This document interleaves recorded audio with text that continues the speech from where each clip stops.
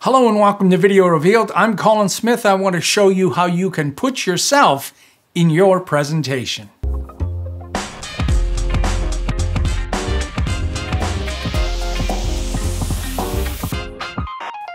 All right, I was inspired by an Apple Keynote tutorial where someone was putting a video into the slides. Now, the slides I'm using are HD exported out of PowerPoint. And I'll put a link in the description to a great tutorial. It's the only way I found how to export out 1920 by 1080 out of PowerPoint. I have the latest version of Office, and just trying to get full-size slides was a nightmare. This guy figured it out, so go give him some love. All right, so let me show you the results and then we'll build it. So we've got presentations with just a simple dissolve, and on the left, we've got a very large video showing for the presenter, different views, maybe different cameras or different zoom resolutions. I also wanted to show a vertical video example. So imagine this is a phone video, and you can do the exact same thing. Okay. So I've got a bunch of slides here, and I can just drag that whole thing down to the timeline and put my slides in here. Now, by the way, I've got a whole other tutorial on working with the timing of slides and the timing of a voiceover. I'll link in the description where you can do a whole, well, you watch it, it's amazing. Okay, so I think I do have these out of order a little bit. Not really that important, but here we go. We've got our slides in, and let's bring in our first video.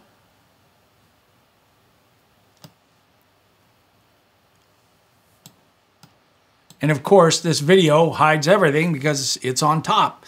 And you might think the best idea is to just scale this down, but in a wide video, it's going to be covering everything. So let's close that up.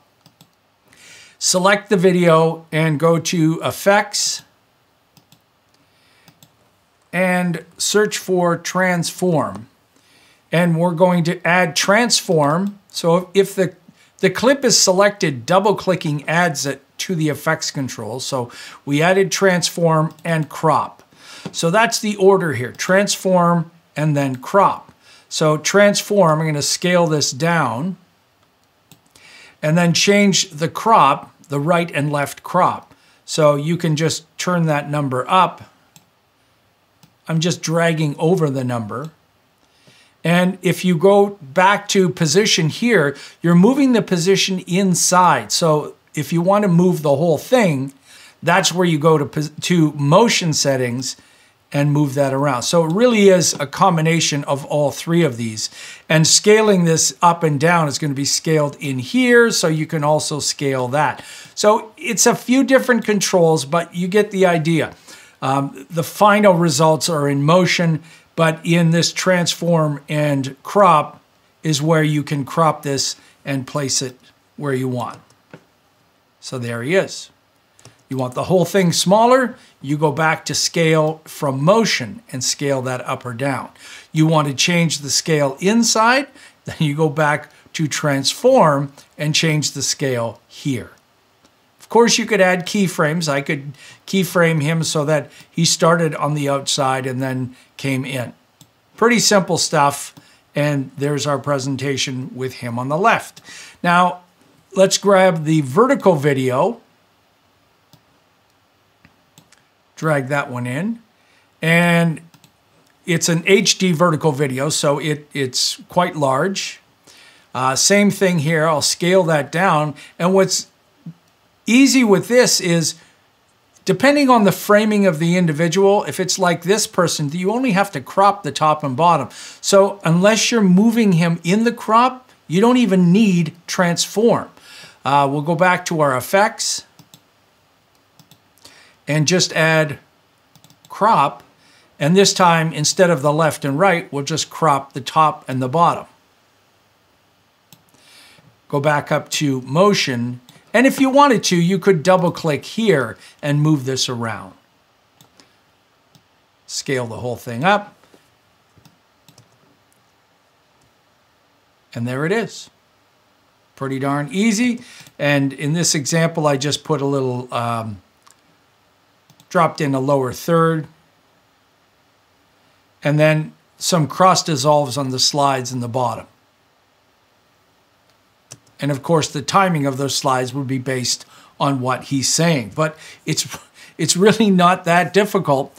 The harder part is getting the slides out of PowerPoint. Now, if you're coming from Keynote, you can export those out pretty darn easy. I haven't used Keynote in about a decade, but I'm sure it's much easier than PowerPoint on spitting out those 1920, 1080 slides, or it could be video. You can use this as a picture-in-picture thing if you wanted to. The whole presentation on the bottom layer can be a video, and you're just sticking a cropped and transformed video on top. So in this example, and the Keynote example that I was inspired from was about a video of someone talking about presentations that they had.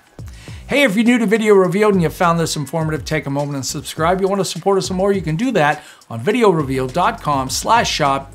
Support us monthly or once, any amount. We love our wonderful donors and all the support you've given us over the years. Till next time, I'm Colin Smith. It's my job to get inspired by some things that are out there that I see or read or see, or questions that I get, and turn them into, I think, very useful tutorials.